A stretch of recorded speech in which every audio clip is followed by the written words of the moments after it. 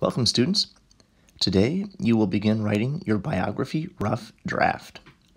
For your biography rough draft, you will need your language notebook and a pencil, as well as your notes that you've been taking about the subject or the person that you're researching for your biography. To write your biography rough draft, you will need to take the facts that you've collected so far in your graphic organizers, and you'll write those facts down into paragraph form. So let's just recall what paragraph form means.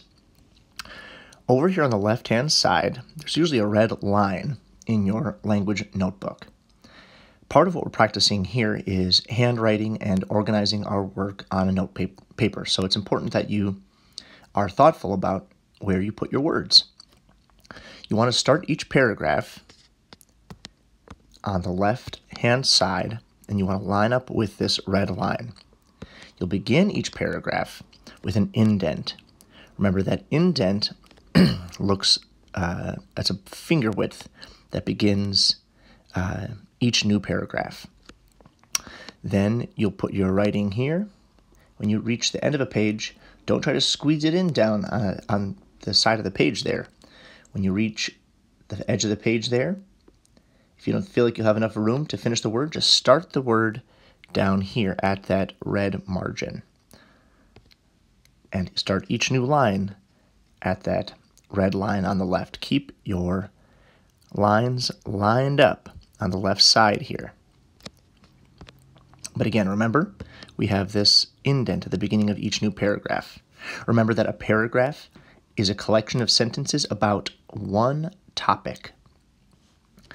When you're done with a paragraph, leave a blank space, and when you're going to start writing about a new paragraph, remember there's that indent at the beginning, and then your new paragraph will go here.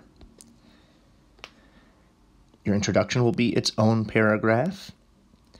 The roots section of your writing will have 1 or 2 paragraphs, could have more, depending on how much you collected, how many facts you collected. The challenges and achievements will be its own paragraph. There may be 2 or even 3 paragraphs there as well.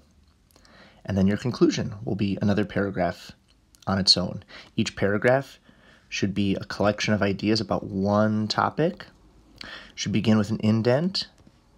Your lines should be lined up with that margin on the left side there. When you're done, make sure that you've checked for paragraphs.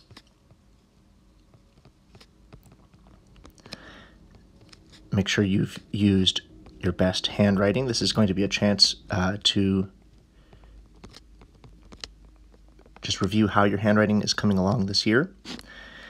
Double check your spelling. If there are words you're not sure how to spell, look them up rather than guess.